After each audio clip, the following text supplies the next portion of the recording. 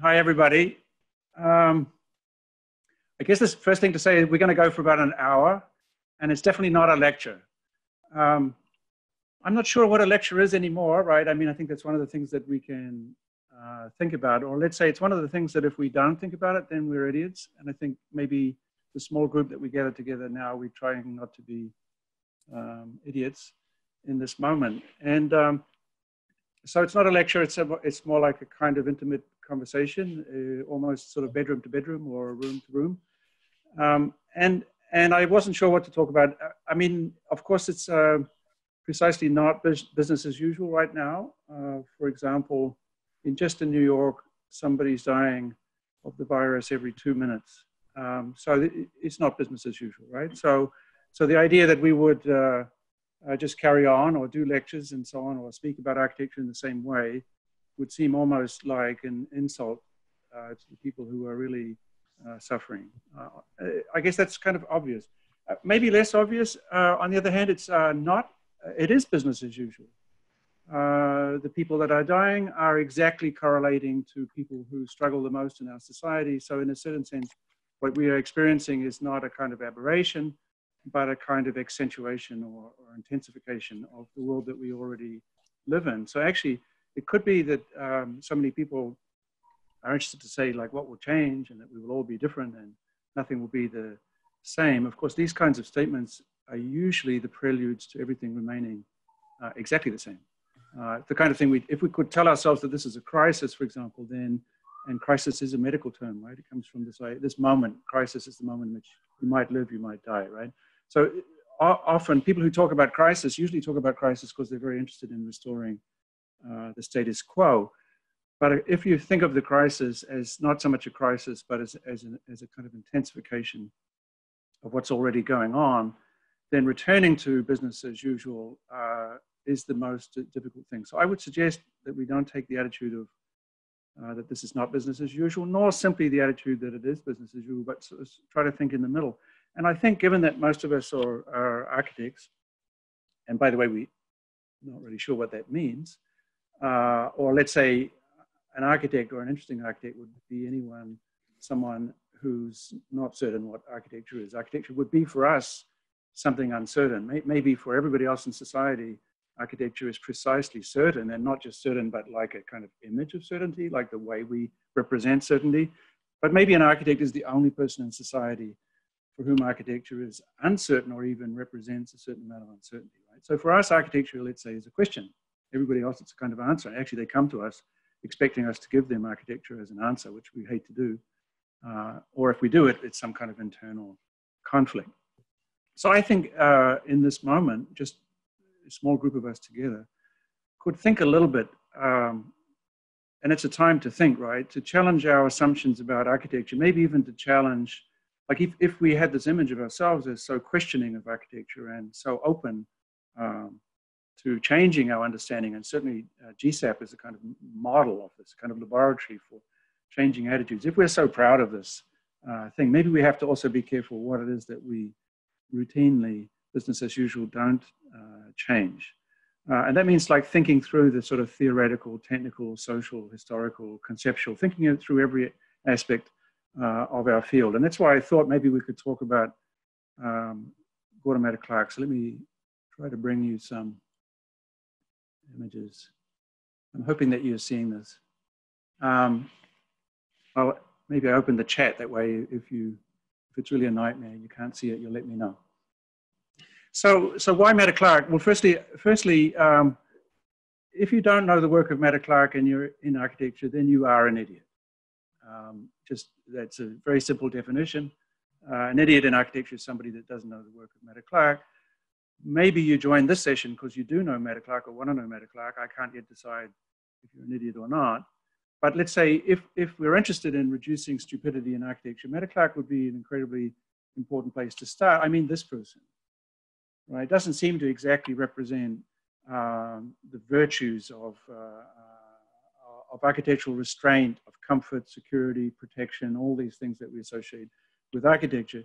Of course, Matta-Clark is always understood to be an artist. Everybody knows, I suppose, that he studied architecture at Cornell and then became an artist. And of course, we think that art is interesting and architecture is boring. And because he's interesting, he must be an artist, not an architect. So the reason that we don't allow him to be an architect, right? He could be, let's say, an architect trained at Cornell who took his architectural understanding and displaced art or disturbed art with architecture. In other words, could be what's radical about him is that he's an architect, not an artist. But we tend to have this kind of self-deprecating idea about our own field, that if he's so hardcore interesting, then we must have lost him to the field of art, and the field of art is even more questioning and even more destabilizing than our own field. But again, look at this image. Of course, it's, you know, this is 1972. This is the project called Hair. These are photographs by his then girlfriend, Caroline Gooden, who was a photographer. After 1 year of growing his hair, he has it then kind of stretched out and photographed like that. But I could suggest to you that only an architect would have their hair placed into this kind of grid. In other words, the kind of claim of architecture on order is still there. In fact, if you look at it from the back, he's in some kind of prison of architecture. He's absolutely inside geometry. So this image you saw before, which is the wild man, the wild artist, the young, crazy, dyslexic, alcoholic, kind of transgressive figure, is in fact somewhat imprisoned in a kind of system of calculation and so on. So all the complexity of the hair is actually being kind of counted. It's a kind of census of his hair. This is not really a kind of reggae. This is not a kind of marijuana Matta-Clark, although of course marijuana was one of his many things. But it is almost like a kind of architectural knowledge of the world of hair. So I warn you, not so easily, even in the moment of the greatest wildness, that this figure is so simply an artist.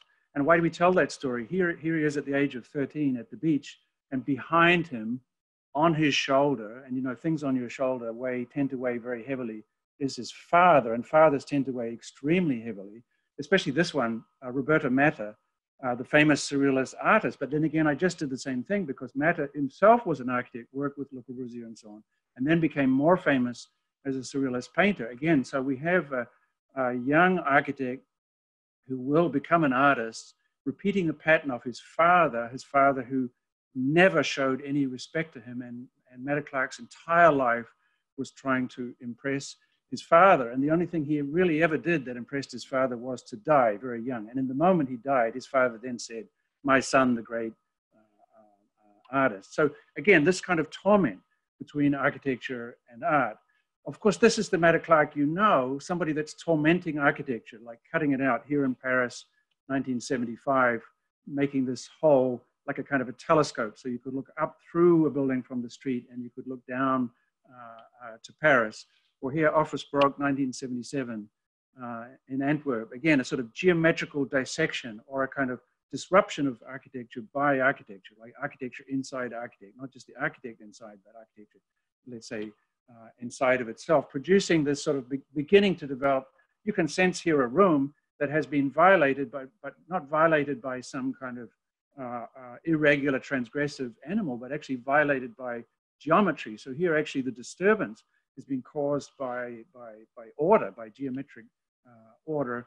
And there's kind of Matta-Clark accidentally, although there is never such a thing as an accidental photograph of an architect or an artist, sort of lounging in this disruption.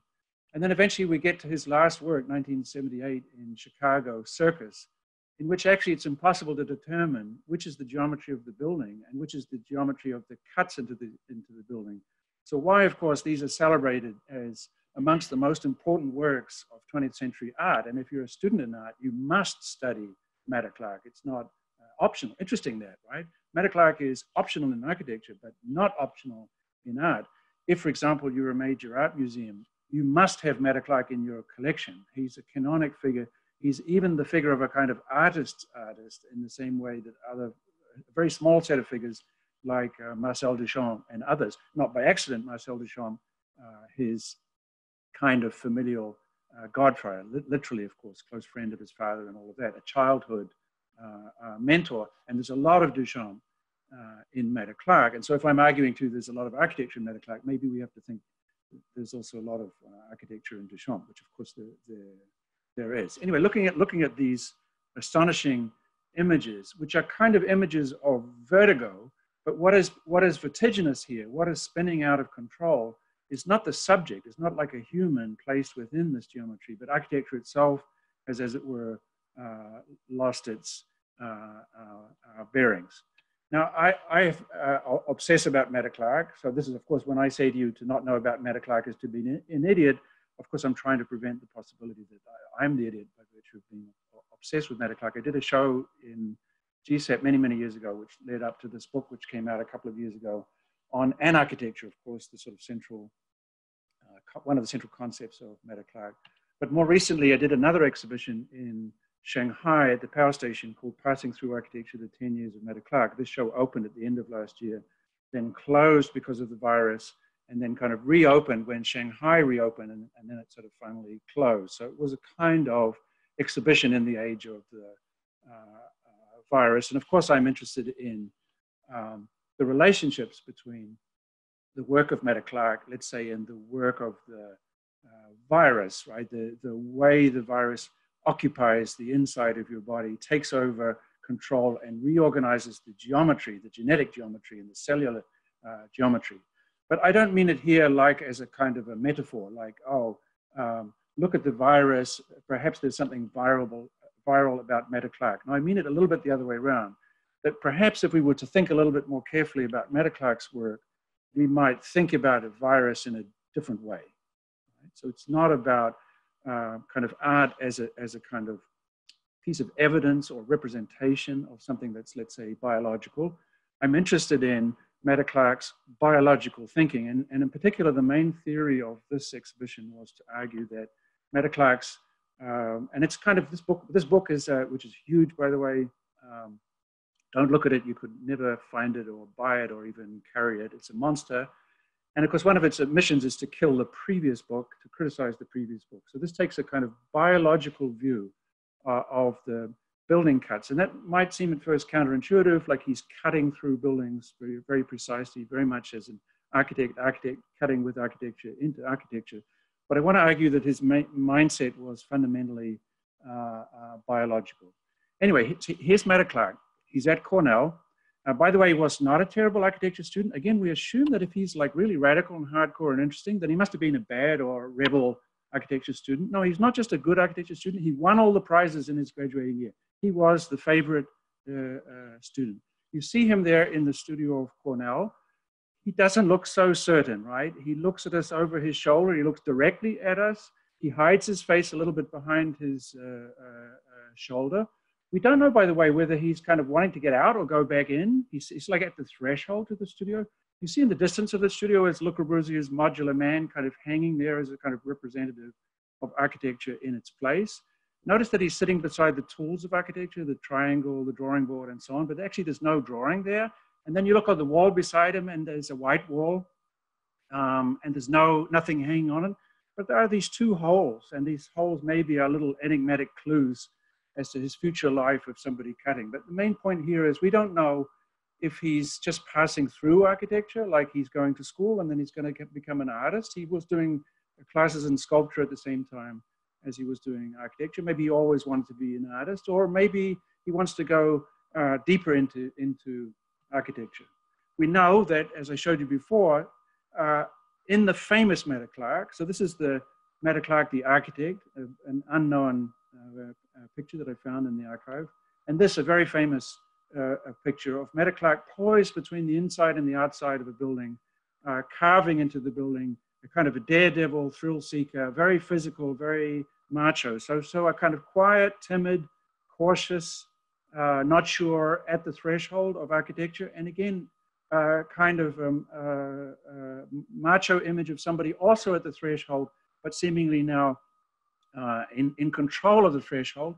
And of course, we would be normally thinking in these kinds of terms, like young, delicate, thoughtful, not sure, gives way to older, stronger, more confident, more decisive, more famous, unknown image, known image, this sort of trajectory. I think part of what I want to suggest to you is that this very, very timid figure, let's say, is the real Matta-Clark, or to put it another way around, he was an extraordinarily delicate creature, something like this. But first, I guess we have to ask ourselves, I mean, a kind of core question, which is like, what does it mean to pass through architecture? Right? Like, how do you pass through architecture? You can see in this image, of course, is passing through because the wind and the light passes through, but also insects pass through, right? Vibrations pass through, bacteria passes through, viruses pass through, thoughts pass through, people pass through, pets pass through, pipes pass through, wires pass through, electrical signals pass through, radio passes through, television passes through. The very ability for us to have this conversation is premised on the idea that these signals could pass through the rooms that you're in, rendering those rooms somewhat irrelevant in the moment of this creation of another kind of room or another kind of architecture in which we have this meeting. In other words, passing through architecture is what's happening, let's say, all the time. It happens when you're in a room, and just by chance you can see through a door, and through that door you can see through a window, and you see a tree in the distance. So there is this kind of perforation of architecture that is, let's say, routine. I would argue that Matta-Clark's mission was to pass through architecture. That means not to change it, or to change it only by going through it. So as it were, when you look at the work of Matta-Clark, you're looking at like a kind of turbulence, like the turbulence in the wind, or a smell, right? A smell is a great example of somehow passing through.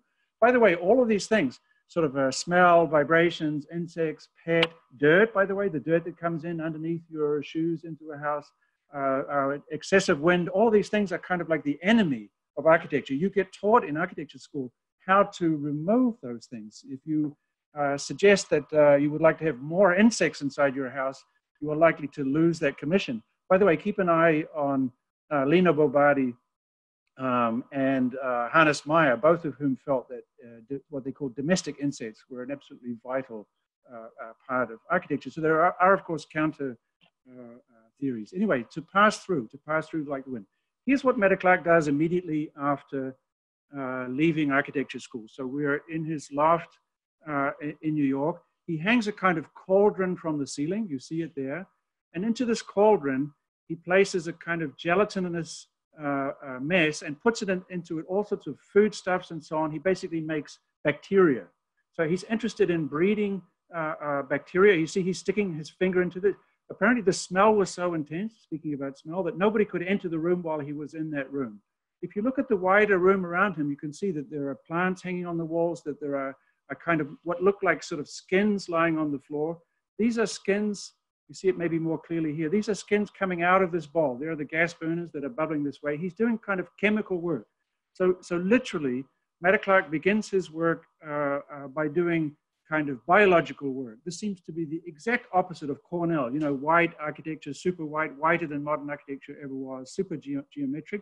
This seems to be the opposite of geometry. These things dry into these kind of gooey, smelly, kind of horrific. It's kind of like, it's almost like the revenge on Cornell. It's like kind of anti-white architecture. It's like shitting on Cornell. By the way, there are many reasons why shitting on that particular brand of modern architecture is an honorable activity. Here it is happening quite literally. And you see the pans, the sort of metal pans are lying on the floor, and they are being in a certain way exhibited. So this is not just anti-architecture, it's also anti-art. This is art that if you look at it, you also breathe it in. When you look at this art, you breathe in the bacteria from which it is being made. It's also art that evolves. It keeps getting smaller and it keeps desiccating and moving into the air.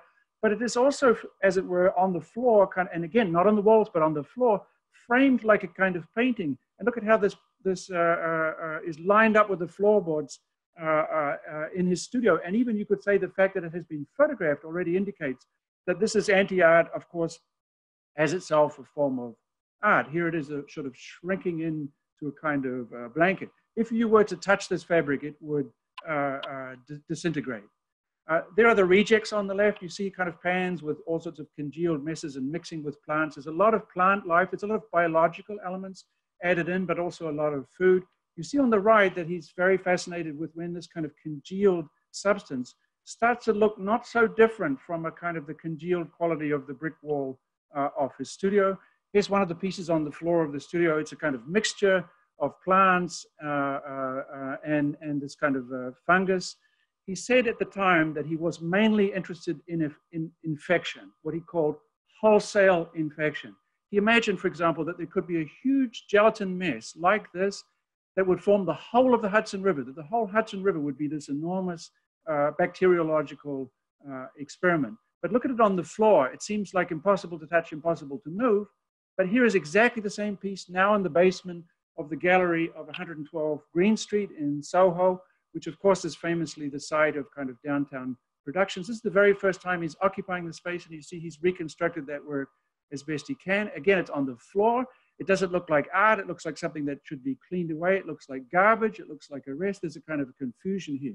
So anti-art is not just a visual thing or an aesthetic thing. It's also an exhibition thing, a way of occupying space. Zooming in more closely on it. Again, it looks like a kind of dead skin of some kind of animals. Then he has his first solo exhibition, first time he's exhibited here in the Bicart Gallery. And you see he's taken that vine that was hanging on the wall of his studio. He now hangs it between two walls of the gallery. And there are all of these various kind of biological specimens hanging there. He provided for the visitors to the gallery a microscope so that you could look at the organisms growing, the fungus and bacteria growing within this, a kind of like laboratory experiment. The first of these works was sold. The first time he ever sold a work, it was bought by Holly Solomon. And several people refused to have dinner in her house because they were afraid of getting infected by this work, which was hanging near the dining table. Richard Serra, the sculptor, reached out and touched it, and it simply disappeared. And she thought it was great, was absolutely wonderful. He then starts to make, being an architect, he designs the equipment to make the brews in which he's going to make bacteria. You see it on the left, kind of gas burner. And he starts to fill these trays. Now he's up in the ground floor for a group show, again in the 112 Green Street. And you can see his kind of cooking equipment is placed beside. The exhibition includes the pans, the biological material, which you see kind of shrinking, the stove in which it's cooked, even the bucket with which it was then poured, and the brush with which it's then stirred. So it's again a very, very, never underestimate Matta-Clark's, the complexity of Matta-Clark's exhibitions. This is a quote from him at that time. "I'm more interested in synthesizing life than in making art." So basically he was trying to make life, like organic biological life. I take this quote very serious as a basis of the work. By the way, that mix in 112 Green Street turned out to be, to explode. It literally was alive. It literally exploded. Here it is just after the explosion. You see that one piece of the tray has moved to the right. There's been a huge fire and they've tried to move it apart. You see on the left, he then takes those pans, rearranges them in the street in the same pattern that they were in the gallery, but then as you see on the right, sort of sets fire to them and then photographs it. So once again, even the destruction of the work becomes part of the work. And there you see after the work is finished, there is a dumpster full of garbage. So a classic piece of architecture, right? A perfect geometry, a rectangle, in which is all of this garbage. Then there are his cooking equipment, and he's portraying a kind of synergy, or he's refusing to make a distinction between the dumpster, what's inside the dumpster. What is inside the dumpster? Architecture, right? All the actual building materials, the wall, the floors, but also cartons, equipment, kitchen equipment, and so on. So architecture is, as it were, in a dumpster, and he starts to think that, of course, dumpsters are really architecture, and that the garbage in them is architecture, and this becomes the basis of his future work. The next time he exhibits is this project. It has no name. It was in a group show. Over the course of 12 days, he walked the streets outside the church in which this was exhibited and picked up garbage. And every day he placed garbage into a wooden frame, and you can see it slowly building up. There are 12 layers of garbage. He then removed the walls. You see the sides falling down. You end up with this kind of geometric figure that's perfectly geometrical. It's architectural. It's a kind of a wall. By the way, you meet this wall when you walk in the front door. You have no choice. You have to go around it. It's big. It's smelly. It's full of, it's a kind of disorganization of material. It's everything rejected from civilized life, everything rejected from architecture. It's the kind of architectural rejects, which, like in The Return of the Repressed, have been pulled back into the house and reformed to make a house, a kind of a wall. So he's actually making geometry out of its other. He's making architecture about what seems to be its other. Again, these are the drawings that then led to the idea that he could do 2 of these walls outside a church in downtown New York. And you see it on the left, it starts out with the idea that you could build a roof to the dumpster. The roof would be kind of biological. So these drawings are a kind of confusion of architecture and biology. You see on the left, the dumpster is a kind of wall-making machine. And on the right, you have 2 walls, a dining table, and a hammock for sleeping on. And the idea is that artists would make performances and they would cook and you would live in the street. And he called the project homesteading. It was about constructing a new idea of domesticity. This is domesticity made out of the rejects of domesticity. So if, for example, in the Zoom meeting, we have all, as it were, withdrawn to our domestic spaces, like kind of animals returning to our dens, imagine that your den would be made out of what has been rejected from architecture. Architecture literally made out of its other. He then does many, many drawings, of which I'm just showing you a few, in which he imagines that architecture can be made out of garbage. More specifically, that architecture would be biological. These are all composting systems. So you feed the garbage in at the top and it slowly works its way down, and you have a kind of loose metal frame which is holding these things together. He then, in his next exhibition, makes such a wall and gives it now the name Garbage Wall. This is a more well-known project underneath the Brooklyn Bridge. You see him there, and you see the wall is now, it's not simply a wall that the geometry is coming from itself, but coming from this kind of metal grid with plaster on one side, metal grid on the other. He has this idea, this particular part of Brooklyn Bridge, there are a lot of what were yet to be called homeless, but would be eventually called homeless people. So this was his idea of a possible future for architecture. Again, the image is the image of a grid. This is not so different from the image of his hair that I showed you at the beginning, right? This is an image of a kind of perfect grid, which is containing not just order, but as it were, a sort of disorder. It's also, you could say, a kind of vitrine, a kind of artistic display of the other, of the economy, of waste, turned into sort of utilization. Just to give you a better sense, you see him making the wall. What they did here was to dig a hole and assemble the wall beside the hole, lift the wall up, drop it down, and fill it in. So you get the image as you see on the right. So here he is like now sort of smoothing the plaster on the outside of the wall. But also he returns to the site to photograph the wall fallen down flat. I suspect he's the one that pushed it flat, because just as this wall is made out of recycled garbage, even the wall that has been recycled must itself be recycled in a kind of continuous process. So this image, this kind of portrait of Matta-Clark with a kind of metal grid picking up garbage, is absolutely crucial to understanding the way that he thinks architecture. He's not thinking of garbage as simply the other, but as the very possibility of the production of architecture. These are just to show you some typical photographs of him. He's always interested in that moment in which organization, architectural organization, has a kind of intimate relationship with what seems to be its other. This can mean kind of literal garbage, but it can also mean, for example, the recycling of buildings. He's fascinated by this building, which is being lifted up to be moved somewhere else. For him, a city is exactly the same as that little wall he made. It's constantly turning over in a kind of biological life. Cities are like organisms. So just as he's interested on the image on the left, on a building deliberately lifted up to be moved away, he's fascinated by a building literally falling down in his own neighborhood, as you see on the right. Then when he goes back into Green Street, he produces this work, and you see it's a kind of diagonal shelter underneath an old lift shaft. One half is filled with bottles, the other half is filled with compost, and he's making mushrooms and growing plants. So again, a kind of literal confusion of organic and technological. And from those bottles, he makes these glass bricks. So once again, it's about recycling, throwing away.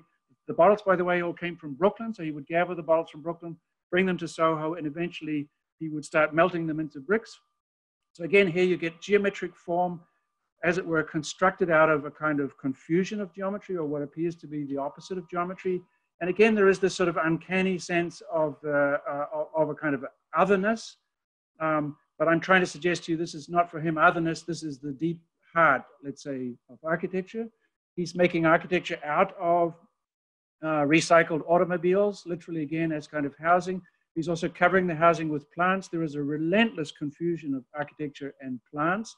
All of his drawings involve, at that time, 1971 involved what looked like kind of architectural structures, even you could say architectonic structures, in a kind of loving, intimate, and confused relationship with plants, whether they be floating on the river like this. And he starts to imagine hanging from a tree. These are some of his first drawings for tree dance.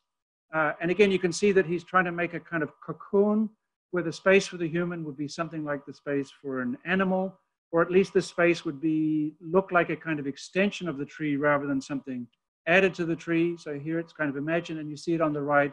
He's living in that space with a few friends for a day, dreaming of being in a tree. You can be sure that when Matta-Clark dreams, he dreams of trees. Here he is, not exactly the heroic artist, right? This is somebody, he's sort of hanging in the cocoon of his own art. This is a much more delicate kind of woven image. This is the artist kind of, let's say, woven into place as an animal, and a tree animal.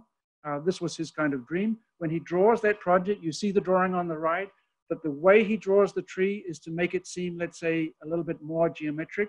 And the way he draws his additions to the tree are a little bit organic. So the drawing is a very, very beautiful confusion of architecture and biology.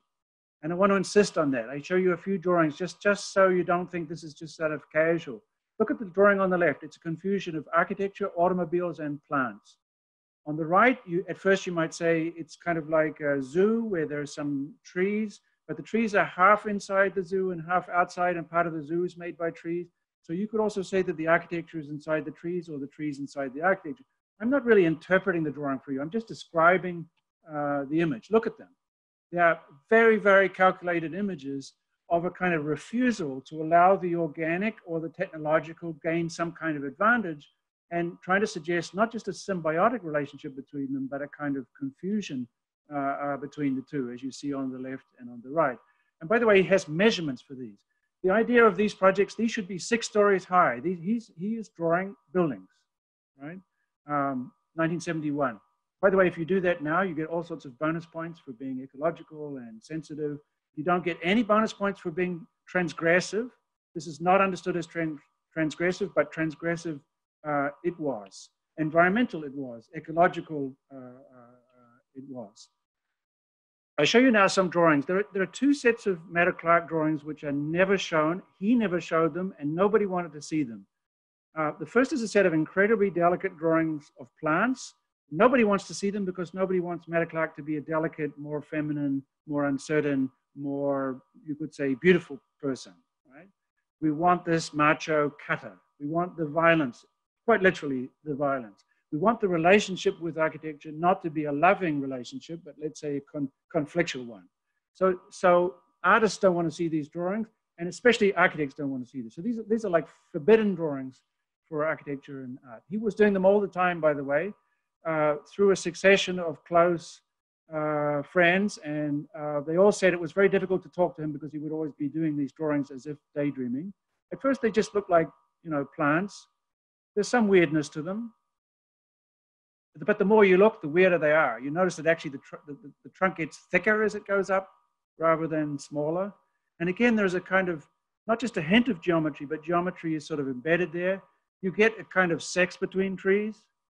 And by the way, if you're into trees, without sex between trees, it's all over, right? But the trees are also somehow forming architecture. Architecture becomes, you know, and it doesn't make any sense to say this is a grid in which trees are growing, or the trees are, as it were, growing a grid. The drawing is drawn in such a way to resist that. Same with this drawing. There are maybe some right angles that we would claim for architecture and some non-right angles that we would see as organic. But can you be so certain of that distinction? Yeah, you could hang geometry between trees, for sure. But what are you going to do now? What are you going to do when the tree is more geometrical than you? Like here, the branches go out, form, and then there's a ring form, right? I mean, we were talking the other day with some students about a tree is not a tree, city is not a tree. The interesting thing is that a tree is not a tree either. Look at this. Right? And you see this kind of vortex of energy, kind of like a big sort of dynamo, and this sort of intersection of pure force. And the word energy is coming up again and again and again in his thinking. He's very, very interested in energy. Whatever passing through architecture means, it's something about energy and the flows of energy. the fact that I can take some garbage, make a wall, and that wall will return to the city in a kind of endless cycle, which includes skyscrapers as well as small cabins or homeless shelters. This is all a kind of a conversation about energy, and it is a kind of deliberately and viral sense of energy. And these are the words that he's using, an infectious energy. Here again, a kind of, now, if I hadn't shown you the previous images, you might not have even imagined a tree. You might have just thought that this is a more kind of a geometric condition, a kind of a cross. But when you look inside the cross is precisely not made up out of crosses. So you're getting, again, geometry out of what seemed to be its opposite. There's, again, a kind of confusion of which way does a tree grow. And soon you get a kind of urbanism. By the way, the drawings I'm showing you chronologically. These drawings are very much kind of systematic explorations. And they're even a kind of vortex of energy. It's about a kind of psychedelic kind of burst of energy. These drawings are undated, unnamed. I mean, with some detective work, I can give you dates and so on, but it's important to know they are kind of like very, very private investigations, each one of which could be treated as a work of art. And by the way, these days they are treated like works of art. And in the end, it's just energy about energy, flows of energy, and flows of energy that very easily form architecture, right? As architects, very easy for us to see that there is architecture going on here. Okay, so I'm trying to make you the point that in his private life, let's say, in his drawings, if we can think of this as private, but this whole question, what's public, what's private, maybe that's going to be one of the victims of this argument, is all about this kind of confusion of architecture and trees. So again, I want to quickly show you that the building cuts that seem like geometry on geometry are really biology on biology. So here's the first cut.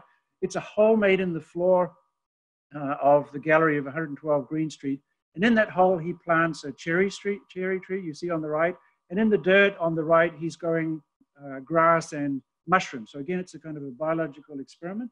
It's also technological. What nobody ever seems to notice about this drawing, there's actually a blueprint image of the tree on the left on the plywood in reverse, right? A kind of reverse image, literally like a blueprint. So there's a kind of image of a tree next to a tree. So it's also a confusion of let's say, technologies. That project, he then seals it up. So he reestablishes the hole. You still see the hole because there's a lead lining. You see the geometry, and he buries in this hole. It's a kind of tomb, a kind of grave for the cherry pits. So the organic life that was in that tree. By the way, this is still there. We're just about 100 meters away from this. It's still there, buried somewhere. One day there'll be some sort of art archaeology that will dig it up. And what Matta-Clark says is that even though you don't have the hole anymore, the hole is in your mind because of this mark on the floor. He's very, very interested that when you think you're inside a space, you actually sense the spaces you cannot see, the sort of hidden space. His whole life, he will look for those hidden spaces. Now we're in 1977. In a gallery, he goes to the basement, digs a square hole, and every day just keeps digging lower and lower. And you can see him from the gallery above because he cuts the same hole in the floor of the gallery. In other words, you walk into a gallery, it's a white cube. There's nothing there except for a hole. You look down through the hole, you see another hole, and in that hole, you see the artist, almost as it were burying himself. He's always interested. So what do you get? What's on exhibit in the gallery is what's inside the ground holding up the floor of the basement that holds up the gallery, the sort of secret structure, let's say, of the gallery. Also, at the same time, he's in the underground of Paris. Underneath all the famous monuments of Paris, he finds the shit and the sewers. Probably you can see from this image that the shape of the shit is very much the same as the shit that he was making to attack Cornell. So he's saying the beauty of Paris is based on this sort of smelly flow. Now to the cuts, right? The first cuts that could be recognized as cuts. This is the so-called sauna cut. He takes a horizontal cut through his girlfriend's sauna. Probably not a good diplomatic move. Not a relationship that survived this cut. But notice how he cuts it. He cuts through the electricity and the wires so that you not only sense that there's a hole, but you sense, let's say, the movement of the hole. You don't know whether this is going out or going in. These become objects sitting on the floor of his loft like this, and they move with him. These objects become like forensic slices through the building, through the life of the building. At the end of 1971, he does an extremely complex cut in Chile, involved mirrors. Again, it's all about revealing the secret life of the building. He does the same thing in Boston with a show called Pipes, in which he brings the hidden pipes into the gallery itself through cuts. And then he's starting in New York and Brooklyn. He makes here, for example, a kind of horizontal window by cutting through a corner and a door. And through this new window, I now see a room that I couldn't see before, and I see through it to a window on the other side. So for the first time, I realized that the window on the other side is also a cut. In other words, the way he cuts into architecture is to show you that architecture is made of cuts. He's doing it again and again. So here in the floor, these are very famous works. So I just show you, you probably know them. I show you very fast, looking from below. Of course, you get to see all sorts of forensic information about how this building is constructed, what the layers are, and so on. But more importantly, the room in which you are standing and the room above are one and the same room. And then you're seeing through the door in the room above. So you are able to, as it were, pass through. So always what he's trying to do is to pass through architecture and to let your mind pass through. Again, just to show the cut. Give you another example. This is threshold. Obviously, he makes the cut right at a threshold. So now it's very, very complicated. Four rooms are placed into an intimate relationship they didn't have before. And we can see out through this window to the street and looking down, right, and through, like the dog, and looking up. It's incredibly complex work. But you can see from this one, it's not just that hole in the floor. In this unpublished photograph, you see he's he's removed the floor from the floor below. This is his friend, the sculptor, Susie Harris, who's down below. He's actually making a kind of a pyramid, a small hole at the top and a large hole at the bottom. Here's Susie Harris, who was a real thrill seeker, lying across. She was much more courageous than Matta-Clark. This is for sure. If you don't know the work of Suzanne Harris, I totally recommend that you see it. When he goes to do this project in Italy, in Genoa, the famous project, it's again the same thing. He cuts a small square in the top, removes the square, but then cuts a series of radial cuts through the side and through the bottom. Just to show you, if you don't think this is an architect at work, these are the drawings of that project. Right? Unbelievably clearly architectural. So when, for example, he cuts in his most famous work back in New Jersey, 1974, Splitting, when he cuts through the building, this is very much a cut made with the same kind of interest in the kind of a biological. Again, I'm showing you now another set of drawings. These are the other drawings that are never shown of Matta-Clark because nobody wants him to be a delicate artist, thoughtful, uncertain, unclear, flower, tree lover, tree hugger. Nobody wants that, but also nobody wants him to be an architect. This is a great threat to architects because if he's really interesting, then that means most architects are not. And also, he's a great threat to artists because if an architect can be that interesting, what have they got? Right? So people don't like to see these drawings. But in all of these drawings, by the way, these are not drawings for a cut. These are, in his mind, already cuts. When he has made these drawings, he feels like the project is already done and he moves on and makes another one. Many of these are considerably more radical than the cuts that he would do. Of course, they are the kinds of things that he would like to do. What about sliding a house sideways? Right, and so on. I mean, and again, no doubt, the work of an architect, a kind of confusion of what is architecture, what's holding what up, what is a floor, what is a wall, what can flip, what can stop. Why not several houses? Why not start with a vertical slot on the left and end up with a circular one on the right? Look at this amazing set of drawings for possible kind of installation of art, a place for showing and working on art, in which there's a kind of a spherical cut, and the spherical, as you see on the bottom left, the sphere is actually cutting through the sidewalk as it radiates out. So this is not so much a house that has been kind of violated by a sphere. It's more like a sphere with a house attached to it. And if you think I'm exaggerating, look at the drawing of one of the most famous works, Office Baroque in Antwerp. You see what his idea is to cut a sphere out of the corner. So he keeps everything of the sphere and removes everything you see in dark. So there will be actually a sphere that's made of the house itself. And then there'll be a gap between the sphere and the rest of the house. You see it here maybe more clearly. He was super, super fascinated with the idea of making a sphere in which architecture would hold. So again, I'll show you another of these kind of secret drawings. You get the feeling, right? Just constantly thinking how to cut a sphere into a corner into such a way that architecture would pass through itself, right? Again and again and again and again.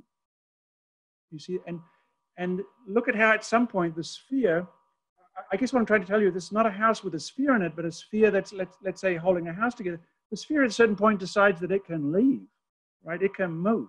And maybe in our head, we always think of spheres like that. That's why they are such science fiction creatures, right? The sphere is thought to be its own world, or it is the world. It is an image of the world. So it looks like it could live inside architecture, be, as it were, housed in architecture. But again, I invite you to consider these drawings in the reverse. This is a house like built on a sphere. When he does his final project, 1978, in Chicago, you see it's the same idea, the original drawing. The same idea is to have a sphere cut out of the top corner, but also to have a kind of vertical sphere cut down on the left and a diagonal between them. And this is the work that results. Probably in terms of the argument that I'm giving you today, this is the most unbelievable, successful, brilliant work of Matta-Clark. It's just astounding. It's not just confusing about what's the original and what's the cut. These are as perfectly poised between what was there and what is added as anything that I've shown you yet. Again, just producing this impossibility. Maybe there's a figure there. In fact, it's Matta-Clark himself, but we don't really know where he stands in this image, or if we are looking at the image the correct way up. Again, the same. So these projects, of course, have a complexity and a density which leaves anything that you've seen of the so-called New York Five from Cornell way, way, way behind. Right? This is a whole other level of revenge, you could say, or you could say a whole other level of kind of skill, of kind of a quality of intensity. And here's Matta-Clark making this cut. It was incredibly cold. It was a very, very cold winter. You have to be like some kind of animal to make the cut. He repeatedly described himself as some kind of animal. He was dying of cancer while making this cut. He didn't know. He knew he was not well. Everybody knew he was not well. But this, the most amazing, most transgressive, astonishing work is made literally during this time. This is how cold it is. I mean, it's brutal. Chicago. You know, if you really think you can cut a building in the winter of Chicago, give it a try. Right, and of course it was the sphere. This is and now he knows he's really dying. He knows that he has only some months to live, but he continues to draw. These are his projects for the Museum of Modern Art. This is not the Diller Scofidio project. This is the Matta-Clark project, and you can see it's spheres inside spheres. Again, there are hundreds of drawings of this project, which of course was far too interesting for MoMA. This is the very last project, which is to take over a building in New York, done for his very, very close friend and supporter, Alana Heiss. When she received this drawing, she could not stop crying because she knows that she's receiving the drawing of a dead person, soon to be dead person, but she replies that she's going to do her best to realize this project, which, as you can see, is yet again a sphere inside a house, or a house inside a sphere. I just finished with these drawings. These are the drawings that Matta-Clark made of his own cancer. You will recognize the sphere. If you look more closely, there is the sphere, which is the cancer itself, the cancer cells, and there are like little aircraft zipping around. These drawings are done the same year of Star Wars, the movie. So it is all about this little fantasy of maybe shooting down the Death Star. These are Death Stars, but they are also viral. They're also infected. Notice that they're also networked. They're all linked together in a kind of a complex network in which the cells, there's a kind of plant which is linking them together. And then there are the little triangular ships that are trying to, as it were, unsuccessfully destroy. But in fact, nothing can be separated out. So this is almost literally, this is like one of the very, very last drawings that Matta-Clark will draw. And again, just to show you that there's this total fluidity between the plant, the biology, the life, the body, the brain, and a kind of loss of conventional architecture. Now we might be the last drawing. It might be, we're not sure, but the drawing is 3 phases. It's a history of trees. In the beginning, it says there were the trees and the end. And interestingly, look at the trees, start off a little bit random, then they become sort of dense. But a kind of geometry, even at the very end, is a kind of a right angle. So once again, at the very end, and describing the end, drawing the end, he draws in a way that it gives you the sense that right angles are born out of the sort of biological life of trees. And I thought just to kind of give you a sense, So basically my argument is that it's super important, I think, to see this sense in which Matta-Clark thinks biologically, which means ecologically, which means also a logic of kind of infection.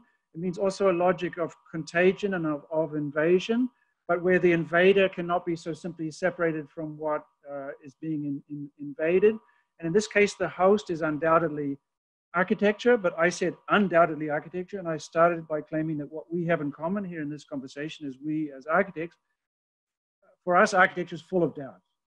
So if I say the host is undoubtedly architecture, what does it really mean? I show you this drawing, which is one of my favorites of Matta-Clark. It seems at first that we are looking at a kind of cross-shaped hallway, which might have doors on each end of the cross.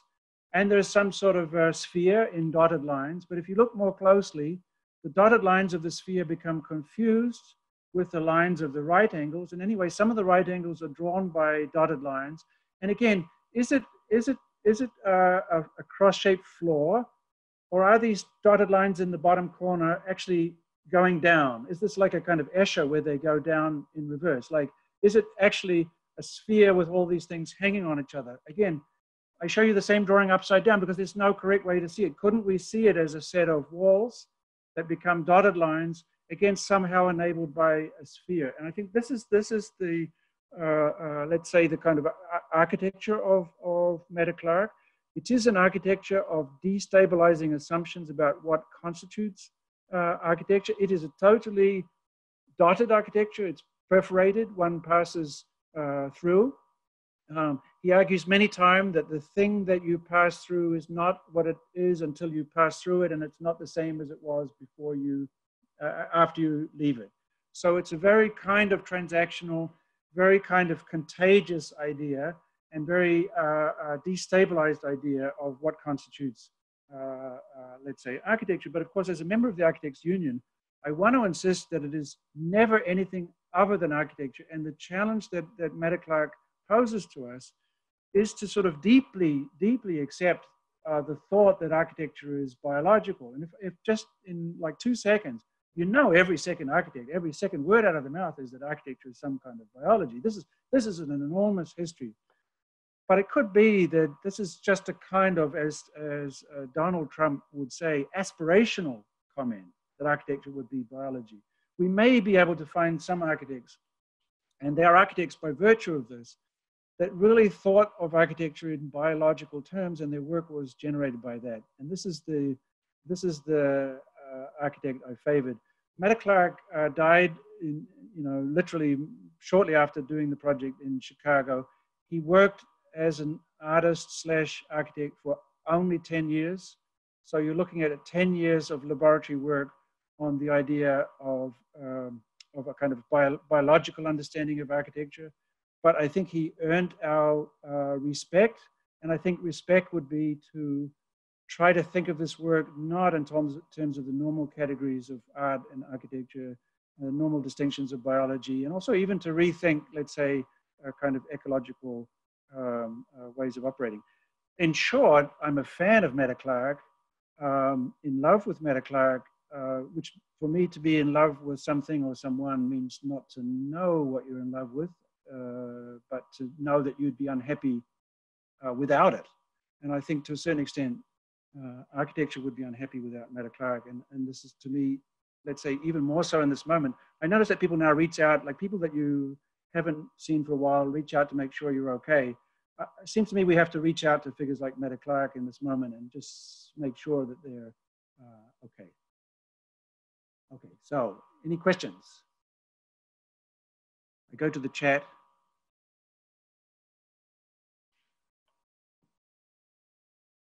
I think you should all turn your video on anyway.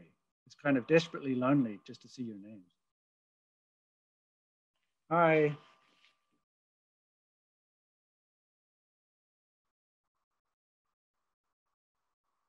So Hala, you have a question? Yes, I do. I was trying to type it. I didn't really form the question in my head yet, but yeah. I was wondering, all of this was very inspirational and interesting. And how can we take that and implement it in real functioning buildings? Or is that the point of this art? You know, hey, Ben, I think, I mean, of course, you know, I'm a teacher, right? So I'm bound to say to you, that's for you to decide, right?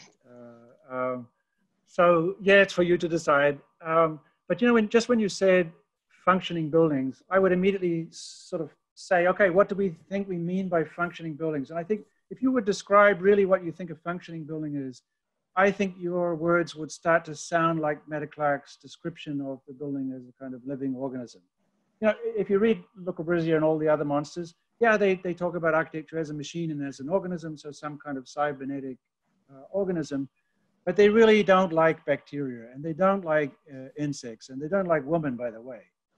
They don't, you know, they hate so much, and they love order themselves, and so they speak the language of biology, but actually they speak a eugenics language. In the case of Le Corbusier, he was a eugenicist, was explicitly anti-Semitic genetic engineer. You know, so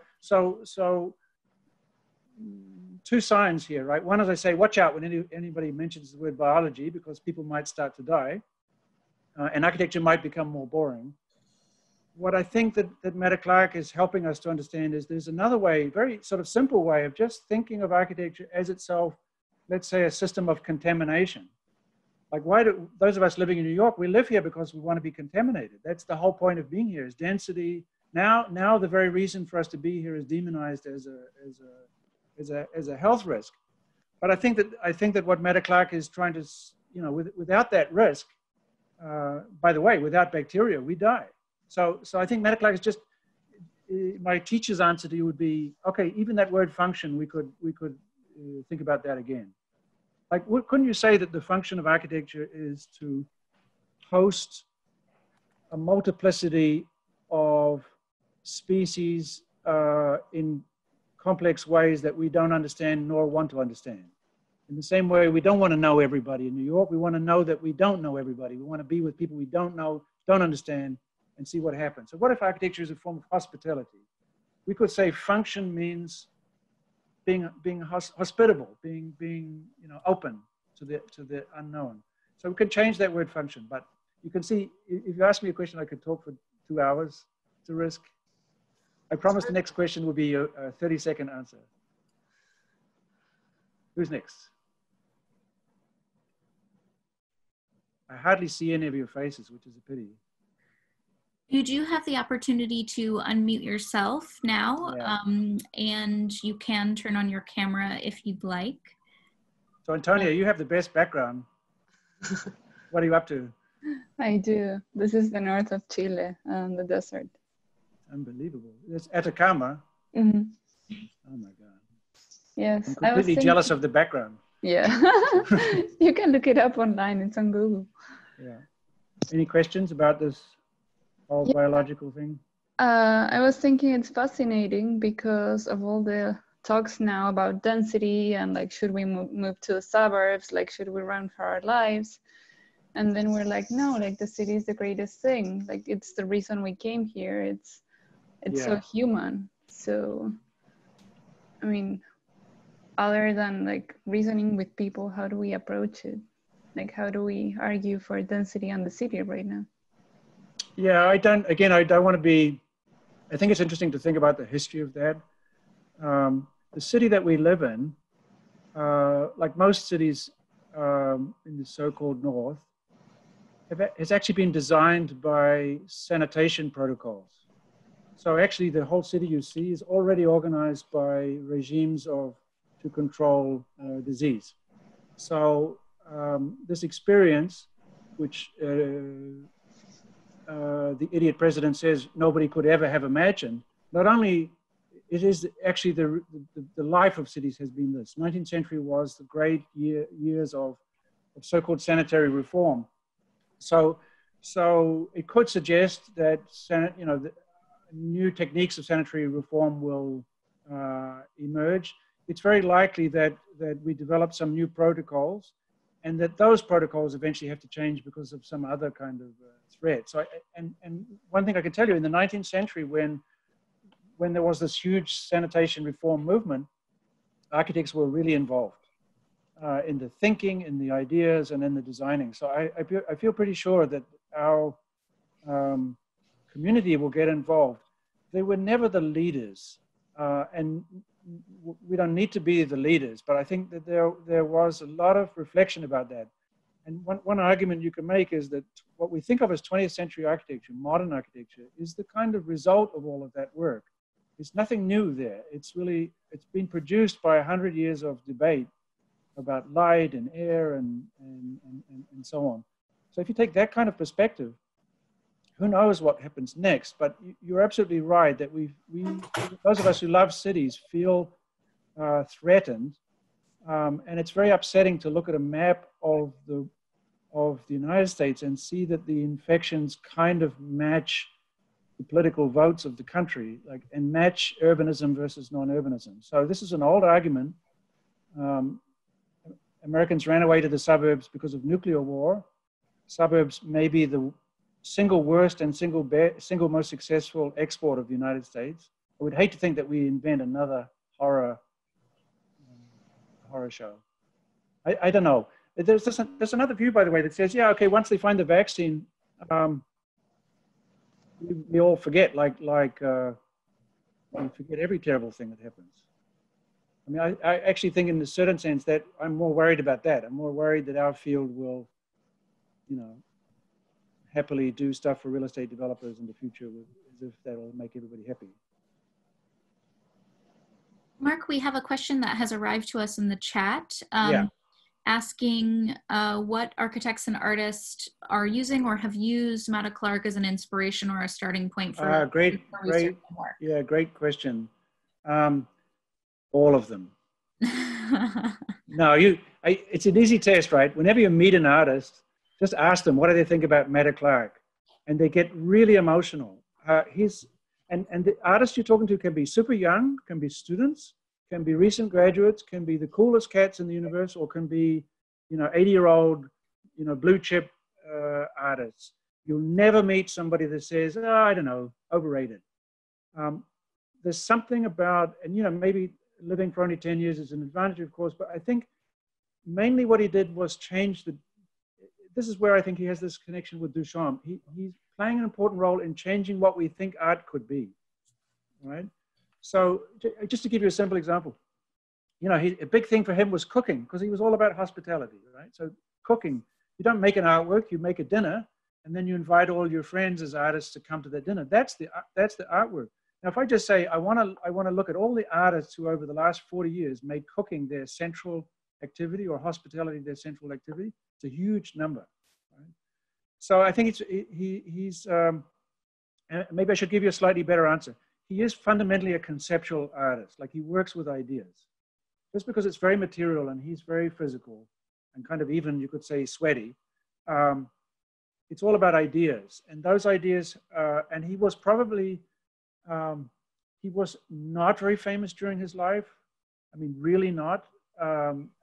When he did the project in Chicago, he was interviewed and he said, I have to tell you, this is the first time I have been exhibited by an institution in the United States. And he was very moved. He says, I'm very moved. And then he quickly said, but I'm anti-institution and I hate institutions. But there was this, he really felt, it's not just that his father never showed any love, but because, it tends to be what fathers do. I mean, not do. It's that no one did. So I think he was looking for it. He wanted to be successful. He wanted to sell works of art. He was always obsessed about galleries. He was not like anti-art market, anti-gallery. But in truth, he never received success. All of this has happened after his death. And so for some reason, for me, the story is not so much, hey, Matta-Clark is a super interesting artist. We should, think about the work. It's more the question, why is that figure so important to all of us? Like, why do we need such a figure? There are many other figures as well. But in answer to your question, and on the architect side, oh yeah, it's a really love-hate thing with Matta-Clark for architects, because he's just too good.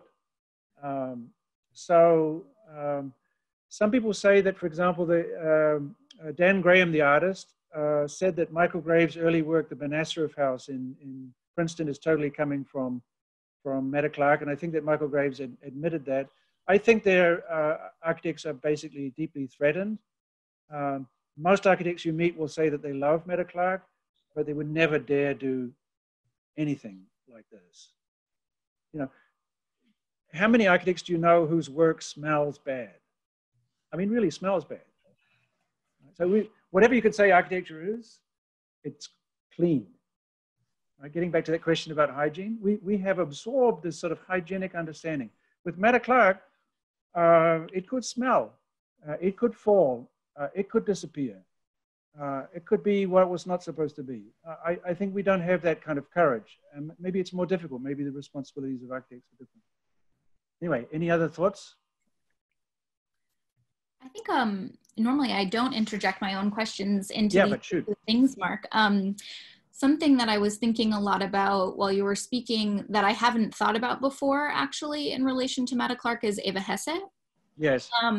You know, who was about 10 years older, you know, died just a decade before, but also was this sort of like very young artist, aware that she was dying, and also making these sort of natural versus unnatural assemblages. And I'm sort of interested in, do you have any thoughts about that? The sort of this connection or disconnection between them and works? Yeah, I think that Eva Hesse was very, very important figure for Matta-Clark and very influential.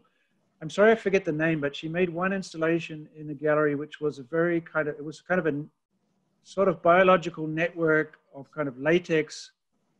It was like a spider's web. Yes. And that project is really, really close in time to when Matta-Clark is hanging these vines in the gallery. So I think she's a key reference for him. And in that book I talk a little bit about the artists, particularly the woman artists that had such an influence. I think at that time, there was a lot of sharing of ideas and a lot of cross-fertilization in this sort of new generation. And Eva Hesse was, as you pointed out, was actually kind of like more successful than most. So she was sort of, actually that made for some jealousies and some anger. Right, had a little bit of fame in her time. Yeah. So, but I think that the idea of making something in the gallery that looked like it doesn't really belong. Of course, this has a relationship again back to Duchamp hanging the string. You know, like again, making sure that when you enter a room, the room is no longer a room. Right. And I think this is a very simple way of saying what Matta-Clark does. It a little bit connects to the previous question, because I think when architects find ways in what you expected to happen doesn't really happen, an element of architecture starts to behave kind of irrationally or irresponsibility. This is where I think figures like Matta-Clark come up. I think it would be, of course, super boring for people to cut buildings like Matta-Clark cuts buildings. I think for me, to be influenced by Matta-Clark is to maybe absorb this more kind of biological and biotechnological view. It's a little bit cosmic, and in that sense, he did have that kind of a cosmic kind of attitude. You know, for him, architecture is like a very delicate, fragile set of membranes suspended in unbelievably dense, overlapping flows of many, many kinds. So he has kind of like the inverse of our normal feeling. We think of architecture kind of solid and everything else kind of liquid. He thought of architecture as like hanging in a spider's web. Very, very delicate. This is what I mean. This is why I think these drawings of the plants are so important. He's trying to make architecture delicate. And when it's delicate, it's reactive, responsive. And it's also, you know, at one level, kind of a sort of a sexual thing in the sense of it's about a confusion of the body and the building and the nature, everything, you know, it's a kind of interspecies intimacy. Of course, I'm speaking this very romantic language, a language of love, I guess. I think this, and this is where I think his work was coming from. Mm. So there's a final question here, which I feel could certainly take us on a tangent, whether or not Matta-Clark ever met Buckminster Fuller, or if they interacted. Oh, what a great question. I have no idea. Of course, the circumstances would likely be Cornell, but we would have to check the years because Buckminster Fuller hang out quite a lot at Cornell, and in Cornell, he worked with the students on very, very temporary kind of emergency structures, actually structures that were intended for disadvantaged populations. There was a big collaboration going on with Chile precisely at that moment, and they were making kind of portable shelters. And in the back of my cerebral cortex, there's a little light that's going off that says that, yes, there was some piece of evidence I've seen that Matta-Clark was aware of those experiments. Probably it means I was in the archive and I saw he had a document or something like that. In terms of dialogue, I don't know, but I think it's a wonderful question. I mean, there are two monsters. So it's a bit like celebrity deathmatch or whatever. I'd be curious to know if they, I mean, why I think it's such a sharp question is if you would say to me, ask me a question with something like, who has had the most radical ecological view in architecture? Like, you know, an understanding of ecology and architecture's intimacy with ecology that is so kind of deep that you have to think again about everything. I would name Fuller and Matta-Clark, maybe also Patrick Geddes, you know, from the beginning of the century, and a few other figures. We could start to build up a list, and in that sense, they are kind of a hypothetical. It's a hypothetical Zoom meeting that they could have with each other. Again, you know, with Fuller, very cosmic. You know, just to finish you with a little narrative, he promised his wife. He was a super unfaithful, by the way. Fuller slept with every dog, person, piece of technology there is, but somehow revered his wife in what some people call a kind of Madonna complex. But he promised her that that he would be with her when he died. And he was giving a lecture, and he was told that she'd gone to the hospital. He went to the hospital, had to travel, had to fly to get there, said hello to her, held her hand, put her head on the end of the bed, and died. And she died like 6 hours later. So these cosmic types, got to be careful.